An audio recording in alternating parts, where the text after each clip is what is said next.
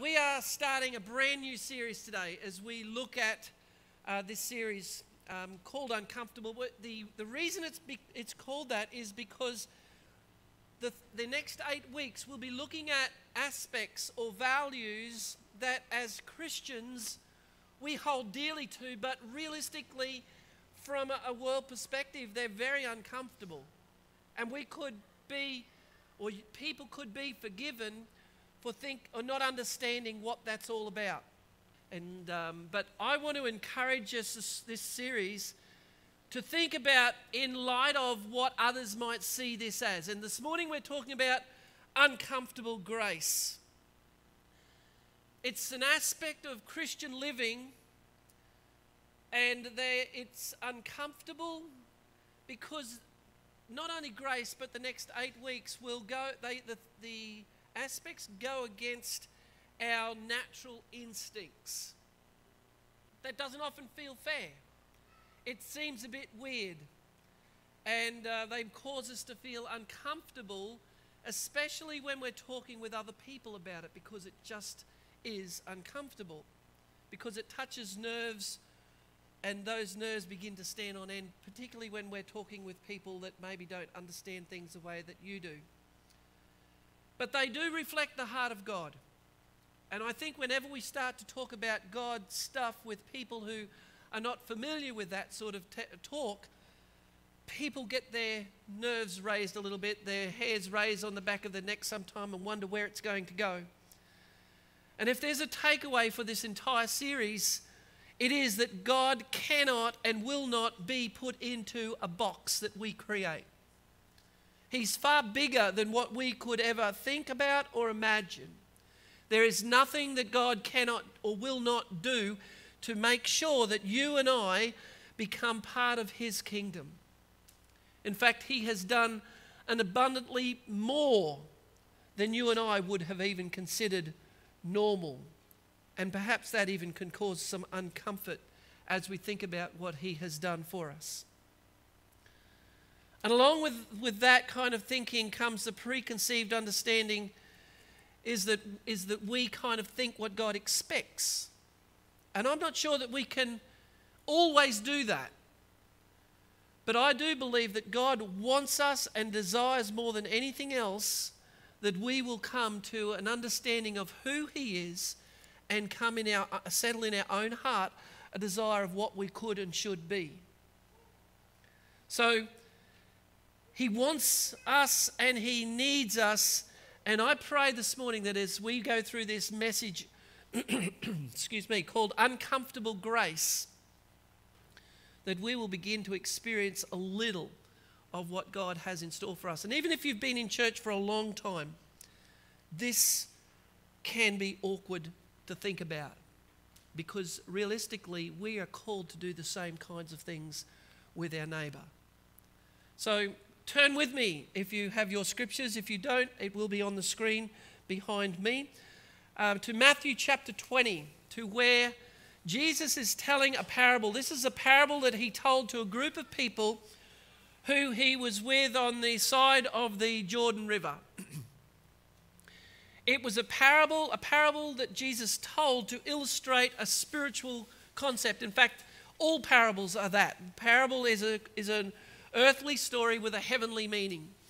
And so Jesus told this parable to illustrate something very spiritual that He wanted His people to understand. So Jesus is out talking with these people on the side of the river, and He tells them this story. He says to them, "For the kingdom of heaven is like a landowner who went out early in the morning to hire labourers for his vineyard. Now when he had agreed with the labourers for a denarius a day, he sent them into his vineyard, and he went out about the third hour and saw others standing idle in the marketplace. And he said to them, 'You also go out into the vineyard, and whatever is right I will give you.' So they went. Again he went out about the 6th hour and the 9th hour and did likewise. And about the 11th hour he went out and found others standing idle, and said to them, 'Why have you been standing here idle all day?' And they said to him, 'Because excuse me, the frog's got to get out soon.' They said to him, because no one hired us. He said to them, go, you also go into the vineyard, and whatever is right you will receive.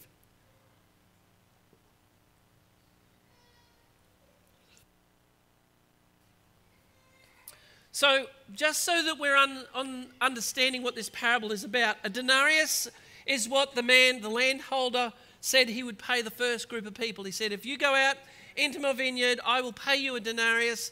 That was a standard day's wage for that time. So we need to understand that if you put that into our culture and into our time frame, think about what the average day wage is. That's what he said he would pay them.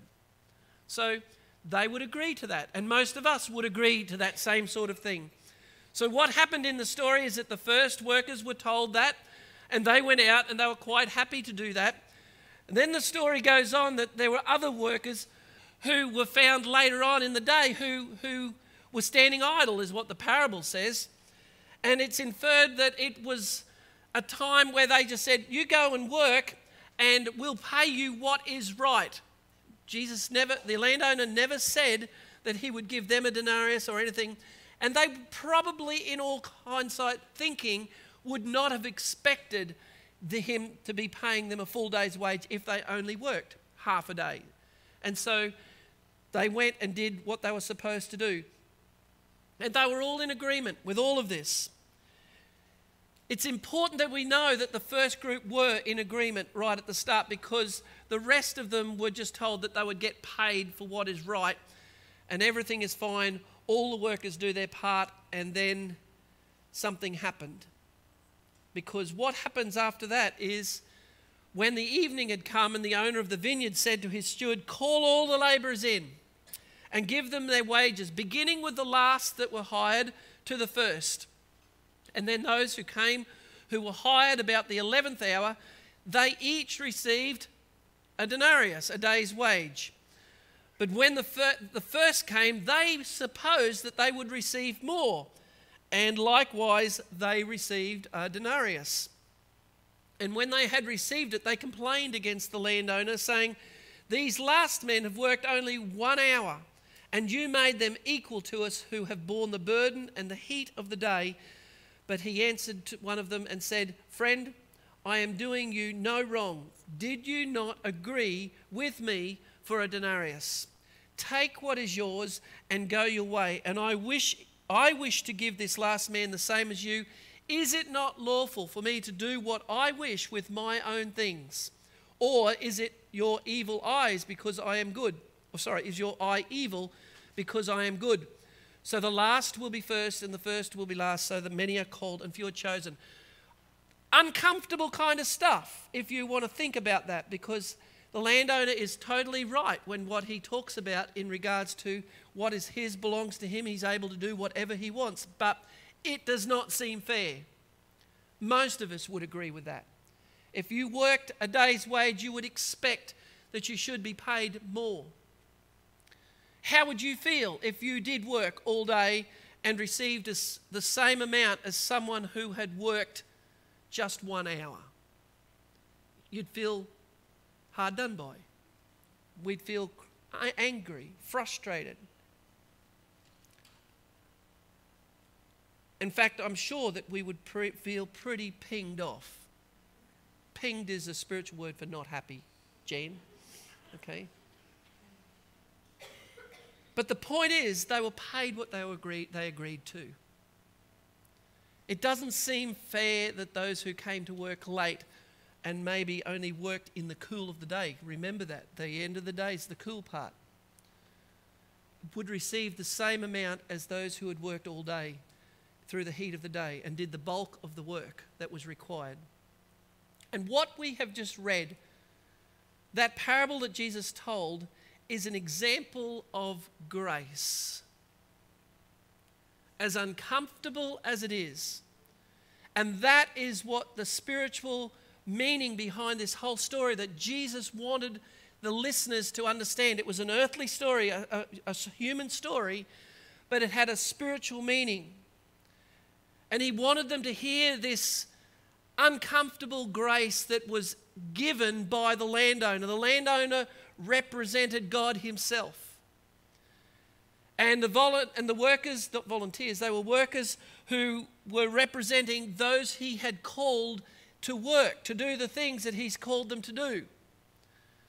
So some are called at, if you want to put this into context a little bit, it could be read in this light, that if you are young, you are called to work for your entire life, and God has called you at a young age, and you do what you're called to do. But maybe God has called some, and you've only just answered the call because you've been living your whole life and it's the 11th hour. I'm not saying you've got 1 hour to live, but maybe that's at the end of our lives and God is still placing his call on your life. He's calling us to come. And the good news is that God's grace is at work, and whatever reward is there is reward for all who answer the call, not just for those who answer it when they're young or who have been there all day. There is no greater blessing in grace, because God's grace is above all things, is enough for us to enter into the kingdom of heaven. Now, I don't want us to think that there's no benefit in coming to the Lord in our young age, because there is. But in regards to the kingdom of heaven, we are all eligible to get into the kingdom of heaven at regardless of what time we accept the call to come into the vineyard and work. Our reward to be in the kingdom of God is not determined by how much we do or how long we have been doing it. Our wages in eternal life, or for eternal life, or our eternal life with Jesus Christ in heaven. And no matter how long we have lived as a Christian, the reward is the same, and that makes us feel uncomfortable at times. It's not fair. That's what grace is all about. And grace is receiving something that we don't deserve. And you don't deserve any kind of grace. I don't deserve any kind of grace from God, because there is nothing that I can do to earn it at all, because it is far greater. The payment that is needed in order for me to deserve it is non-existent. But that's the definition of grace. God gives us something that we really don't deserve. It's similar to another word that we hear at times, and that is mercy. But mercy is slightly different, because mercy is not getting something that we do deserve. Think about it in relation to your children. If you're those who have children, as parents, there are times when we show grace to them by giving them something that they don't deserve just because we love them. We've all done that. They've been a rat all day, they've been painful, and yet you give them a hug at the end of the day. You shower them with love, even though they may not have deserved it today. But because of grace and our intense love for our children, we do that. That's called grace. They might not even known it was coming, but it was still there. Or perhaps you caught them in an act of doing something that they knew that they were doing was wrong. Now, I don't know that there's ever a child that's done anything really wrong. I've never seen one. That's tongue-in-cheek, because we all do things that are wrong. And you'd already warned them, do not do such and such, or there will be consequences. And you children, and we're all children, by the way, we've all heard that from our parents. I can remember digging a piece of toast out of the toaster with a knife one day. I got yelled at and slapped, and I couldn't understand why. Then I became an electrician. Then I understood. That was before the days of circuit breakers. Showing mercy in that case would perhaps be not giving them the full amount of punishment that they would deserve. That's showing mercy, that we don't give them what they do deserve. And I want us to understand this morning that the scriptures tell us that God is a gracious and merciful God, and he loves to do good things for his children. He has laid out the conditions of what he expects us to do, but the problem is there is no one who is able to do what he has asked us to do. We've all fallen short. Romans 3 tells us that all have sinned. All have fallen short of what God expects, of God's glory. So, in other words, we've been given the conditions by which we must live, but not one person in all living history, bar Jesus Christ himself, has ever lived a life that is worthy of this scripture. We all have sinned. All have fallen short. So none of us deserve the reward of heaven.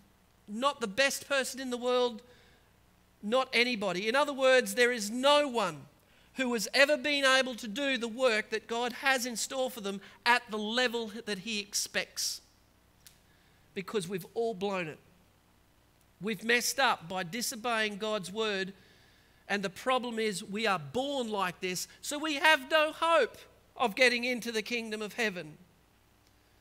There's not one person who has a chance unless something significant happens, and it's not what we do.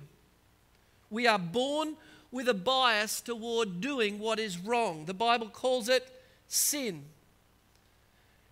You do not have to tell your children or teach your children how to say the word no. They learn it. But you do have to teach them to do what's right. You don't have to teach them to be naughty. You have to teach them to do what's right, because we are all born with a bias to do what's wrong. And that's what the Bible calls or sin, when we disobey the word of God. And Romans 6 tells us that because of that, or the sin, because all have sinned and fallen short of the glory of God, there is a payment for sin, and the wages of sin is death. In other words, the reward for disobedience is death, not just a physical death, but a spiritual and eternal death, where we will not have peace at all, where there is no hope of ever living eternally in the kingdom of heaven after we have died at all. So when we put that into perspective from a world perspective, we've all sinned, there is no hope. The payment for sinning is spiritual death and hell and damnation, if you want to use that terminology, or separation from God, and that's that. Welcome to our world. Do you wish you'd never been born? If that were the end of the story, we would have no hope, but that's not the end of the story, and that's where the good news, and that's why this book is called The Good News, because there is good news. If that's where it stopped, what would be the point of ever trying to live up to God's standard? If there was no hope in the end of life, if there was no glorious heavenly kingdom to look forward to, why would we even try and do anything? Can you imagine what our world would look like if no one tried to be good? No one did anything good. We wouldn't want to go to school. Why would we want to go to school? Why would we want to learn? Why would we want to be nice to our parents or teachers or be kind to one another? Why would we ever consider doing stuff that was going to make people feel good if there was no purpose in all of that at the end, unless it was going to give me some benefit? It would be a very selfish kind of world. But thankfully, God is not a God who is so mean and nasty and judgmental that he says, okay, I'm just going to let you all rot in hell. Because 2 Peter chapter 3 verse 9 tells us that he, God, is not willing that any should perish, but all would come to the point of repentance.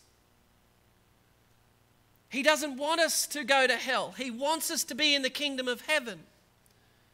So God's heart is that even though he knows that all have sinned and fallen short, and even though he knows that the wages of sin is death, he wants us in heaven. So there is something that needs to happen. And that outlook, while it may look grim, could very well be the beginning, and it is the opening for some good news for us, is that God has put a pathway in place for you and I so that we, no matter what we have done, where we have been, how bad we have been thinking, acting, living, how old or how young, whatever we have done, God has put something in place for us where He extends His grace, something that we do not deserve, but He extends it to us nevertheless. And Romans 6:23, the end of that verse, it says, the wages of sin is death, but it goes on and says there is a free gift available to everyone who is willing to receive it. The gift of God is eternal life through Jesus Christ, or in Jesus Christ our Lord. That is the good news. Because if Jesus Christ, or the pathway through Jesus Christ was not available, we would not have any kind of hope. It's God's grace that has been extended to you and I through Jesus Christ that we might come into the kingdom of God and be part of the family of God. But there's a problem even with that in some ways, because like any gift, the gift doesn't automatically become yours just because it's available. It's only yours when you accept it. There can be a gift here with your name on it, but it can stay there for indefinitely unless you come and receive that gift. It never actually becomes yours. And that's the step that we need to take. God has offered us this free gift of grace. And it's ours for the taking. It's a free gift. It doesn't cost us anything. We didn't deserve it. But if we don't want to accept it, that's our choice. But the gift is still there for us to receive it indefinitely until we leave this earth. There is a way for us to still be able to be in the kingdom of heaven, and it's by receiving this grace, and the scriptures talk about it by a term called being born again. What does that mean? Well, John 3 is where Jesus talked about that with a young man called Nicodemus. He was a Pharisee, a religious leader. And he was scared of his fellow constituents because the Pharisees did not like Jesus very much, because he was teaching the people things that actually were not against what they were saying, but against what they were doing.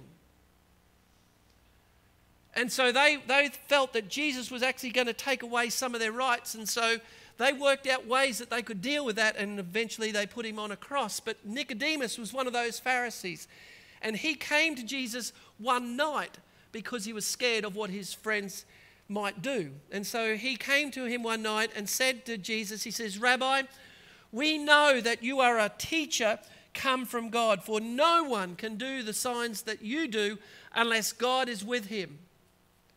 And Jesus answered and said to him, "Most assuredly, I say to you, unless one is born again, he cannot see the kingdom of God." Nicodemus said to him, "How can a man be born when he is old?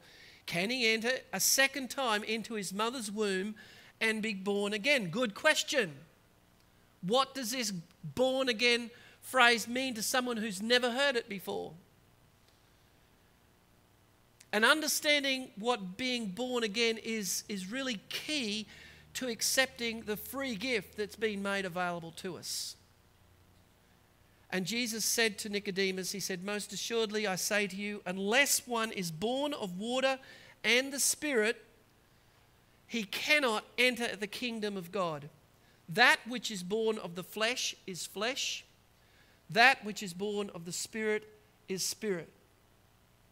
So what Jesus was saying is that he said, if we want to be in the kingdom of heaven, we must be born again. We must be living a life that's, or stop living one kind of life and begin living a different kind of life. It's a spiritual birth, like Nicodemus was kind of thinking in a physical sense, but it was a spiritual sense that Jesus was speaking.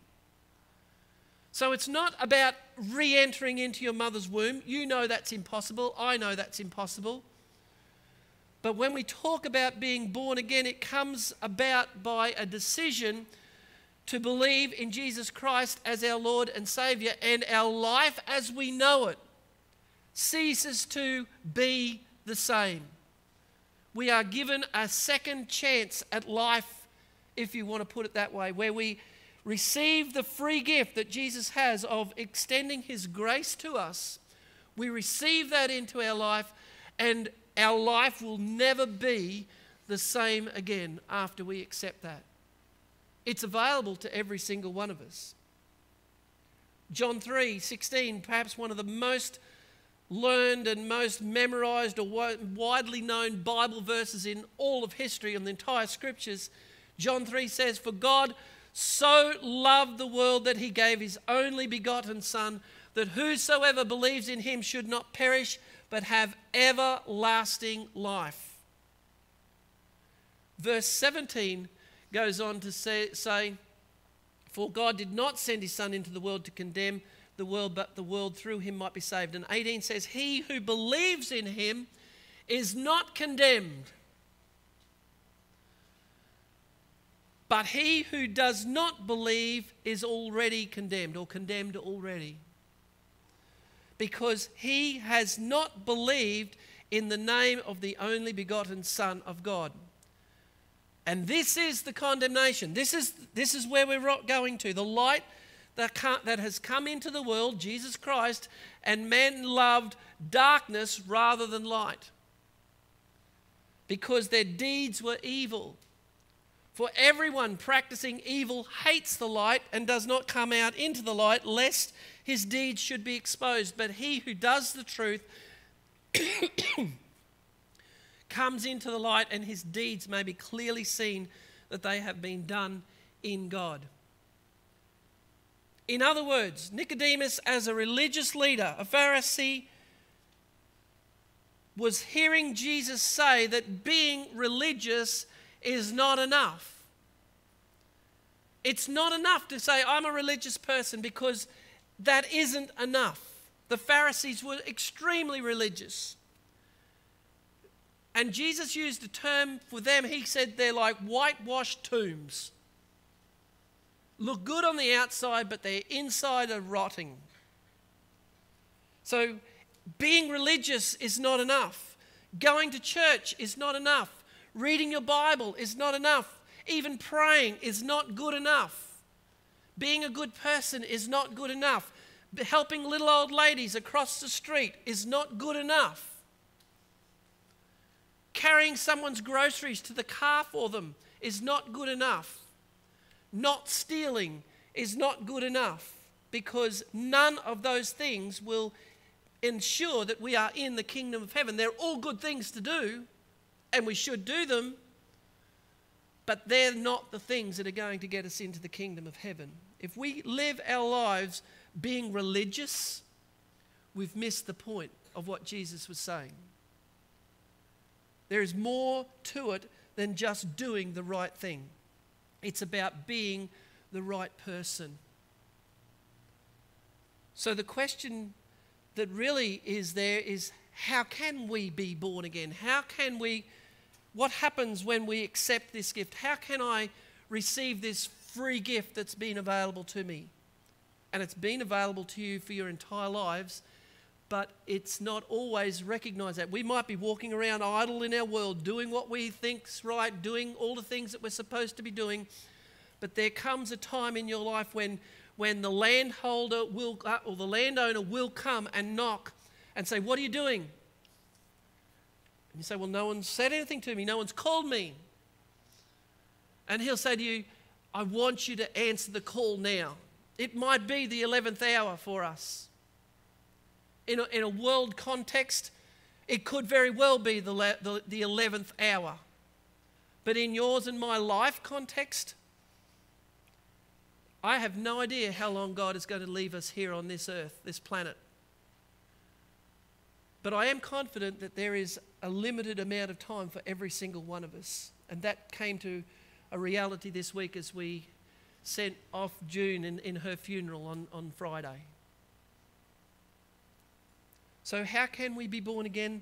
I think the first step, that if you want to receive the free gift that Jesus has on offer for us, is to really acknowledge him as the Lord and Saviour. The scriptures tell us that we must acknowledge our need of a Saviour. We need him. And if we don't acknowledge him, then we are going to find ourselves in a place where it's going to be not very nice for us. And that's what Jesus is speaking about in John chapter 3, what we read before. He who believes in him is not condemned, but he who does not believe is already condemned. In other words, we need to live our life without condemnation. Romans 8:1 tells us there is no condemnation for those who are in Christ Jesus. So we can live our life free from the bondage or the condemnation or the burden of weight upon us, knowing that we have eternal life with Jesus Christ when we acknowledge him as our Lord and Saviour. Secondly, to be born again, to receive the free gift of eternal life, we confess. And when we admit to Jesus Christ, or admit to God that we have been sinful, that we have not been obedient to him, that we have lived a life that has ignored him, the Bible does not just tell us that we need to hear that, but we need to live that. And it tells us also that Jesus just doesn't hear that we want our confession to him, but he forgives us as a response to that. He wants us to live a life that is free from sins. 1 John 1:9 says, if we confess our sin, he is faithful and just to forgive us our sin and cleanse us from all unrighteousness. So it really is about confessing. I know for some that might feel a little uncomfortable, telling him about our sinfulness and how bad I've been. I tell you something else, uncomfortable as it is much less comfortable not doing it. It is a step of faith. Maybe we feel uncomfortable when we think about, why would Jesus be willing to forgive me of things that I have done? You have no idea how much I have done wrong in my life. You have no idea what kinds of things that have happened to me, the things that I've said, the way that I've lived my life.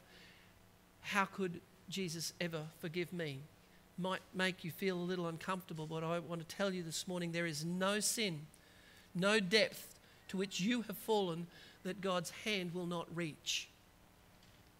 And he will forgive. And he has forgiven. And if we confess with our mouth that he is Lord, if we seek him, he hears us and he responds. He is faithful and just to forgive us our sin. And he will, and cleanse us to the point where we are whiter than snow. This is what Jesus was speaking about. It really is not about when you receive this gift that's so important, by the way. It's that you receive the gift. It's more important that you receive it, not about when. But the problem is we don't know how long we have got. And so in that sense, there is a sense of urgency. So it's possible to believe in Jesus Christ when you are a 10-year-old child, for instance. Or believe in him for the very first time in your 80s or 90s or beyond. The reward is still the same. The kingdom of heaven is there. You get to be in the kingdom of heaven. The difference is that if you make your decision as a young person, you get to experience the peace that God brings into your life for your entire life while you're living on earth as well. He helps you through all those things that are difficult. He gives you courage and strength and boldness to do what's right. We just need to trust him. The difference is giving him our lives when we're young, as we get to spend our whole lifetime giving praise and honouring his name. And I have spent some time speaking with older people who have given their lives to Jesus for the first time in their old age. And that's one of the regrets that they do have, that I wish I'd done it when I was younger. I wish I had lived my life differently. I feel like my life has been wasted. So if you're a young person here this morning, don't put it off until you get old. Some of you won't get old. And if you're an older person here this morning, don't put it off. You're at the wrong end of life to be putting off things too long. And whatever end that is. I'm not criticizing age at all. It's just a reality of time. And you and I both know that. We get to experience the peace of God now. So whatever age we're at, let's receive this gift. Let's acknowledge him and confess our sin to him. And thirdly, the scriptures tell us that we need to repent. And repentance is a conscious decision to stop doing what is wrong and to begin to do what is right. It's more than just being sorry. We can be sorry and not really change anything. You've said to your siblings, I'm sorry I hit you on the head with a block of wood. And you didn't mean it. You intentionally did, well, whatever. You did that because you were mad at them. You're sorry you got caught. And you're sorry your parents saw it. And you're sorry to the point where they say sorry to your sister or say sorry to your brother. And you say, I'm sorry, but we don't mean it. And that's not what we're talking about when we talk about repentance. It's being sorry enough that we do not want to do that again, that we will turn around. The word repent is to do a 180 turn, to stop doing what's wrong and to begin to do what is right. It's an essential part of being born again because it's signifying that we no longer want to live the way that we were, but we've now been born again. We have a new life. We're going a different direction. It's easy to say sorry, but we shouldn't just be sorry we've got caught. Repentance is a heart desire to actually change our behavior. And because of repentance, our lifestyle will change. We will want to be in fellowship with other people. We will want to be reading our Bible. We will want to be praying. We will want to be doing good things. We will want to be helping little old ladies across the street and helping people put their groceries into their cars because of the change that has been done in our lives, not to get us into heaven, but because we are already going. That's the difference between works and faith, between our life as it was and being born again. Acts 3 says, repent then and turn to God so that your sins might be wiped out, that times of refreshing may come from the Lord. And can I tell you that when that happens, when we repent, it's like God lifts off a weight off your shoulders and you will never have that experience any other way. It's a change of mind about our sin. It's seeing God or seeing sin in the way that God sees sin. Understanding that unless we deal with sin in our life, God is unable to allow us into the kingdom, no matter how good of a life that we have led. His grace is there, but He is a just God too, and He will fulfill the things that He said.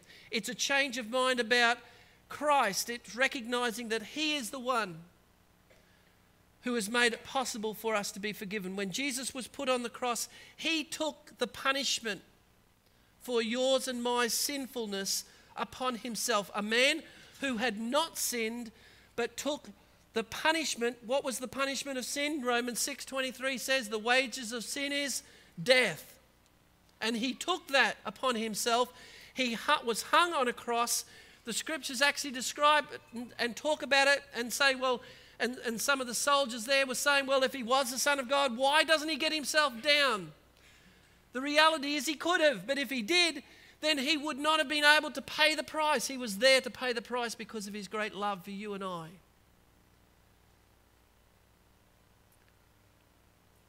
Jesus was put to death and his blood was shed so that you and I could have forgiveness from sin. Fourthly, we are to believe not just that he exists, but in who he is, the Son of God. That he is the Son of God, that he has paid the full price of your sin. When he died on the cross, he paid the price that you and I could not pay. And he says, I'll take the punishment. I'll take the punishment for what you've done wrong, and I'm extending to you grace. So that any who believe in my name, all who confess that Jesus Christ is Lord, those who receive me into their life, who are born again, will experience the kingdom of heaven. Even though we did not deserve it, we get to experience it because of God's love, and he's extended his grace. It's uncomfortable thinking about it, but it's true. John 3:3. One of the verses that June actually asked us to read at her funeral says, whoever believes in the Son has eternal life, but whoever rejects the Son will not see life, for God's wrath remains on him. And fourthly, we need to receive. As we said before, the free gift really doesn't become ours unless we receive it. John 1:12 says, yet to all who have received him, to those who believe in his name, he gave us the right to call him or to become children of God. He's our heavenly Father, and we're his children. And if you've never experienced firsthand the power of Jesus Christ in your life, then I encourage you to not put it off any longer. Maybe you have experienced that in some past time, and you realize that I've not been really walking the way that I should have. Today's the time. If you sense that nudge, it's him knocking. Revelation 3:20 tells us that here I am, and it's Jesus speaking. Here I am. I'm standing at the door and I'm knocking. If anyone hears my voice, opens the door, I will come in. So if you are sitting in our room or listening online this morning, then you experience this nudge in your spirit inside of you that says, I really need to do something, but I'm too scared. Can I suggest that's the knock on the door of your life, and you need to just say, open the door and see what happens. It's uncomfortable because some of us might have to acknowledge something that others have thought of us for a long time. Maybe you've been coming to church for 50 years, but you've never really received Jesus into your heart the way that he's calling us this morning. And you're worried about what others are going to be saying or thinking. Tell you what, if you refuse to do something, then you may well be locking the door off for your opportunity to be into the kingdom of heaven, because there is only one way into heaven, and that's through Jesus Christ. It's a promise. If you open the door, he will come in. If you are sincere about it, he will come in. And as I said before, you will experience a weight being lifted off your shoulders like you have never experienced it before. Because when we invite him in, he takes all our sin. He takes what has been burdening us down, weighing us down, and he cleanses us. All the guilt is gone. We've still done wrong stuff, but he removes the guilt. He's paid the price. We're still at fault, but God has removed the guilt from that. All fear is taken away, and he replaces it with a peace that is greater than I could ever explain. It may feel a little uncomfortable doing that. It might feel a little uncomfortable believing that God could forgive you because of the things that you've done. But Ephesians tells us, for it is by grace that you have been saved through faith, not from yourselves. It is a gift of God. In other words, it's not by works. It's not by doing good things so that no one can boast. I can't just do stuff and say, well, I've done better than you because I've done more than you. It's by faith. It does not matter how many good things that you have done. They will never be enough to get you into the kingdom of heaven. The only way is that we are born again, as Jesus told Nicodemus. It's a free gift. that comes through the work that Jesus Christ did on the cross. And it's freely available to every single one of us this morning. And I want to make sure that you have taken up the offer of the free gift and received it for yourselves. Can we just close our eyes and bow our heads as we close off? And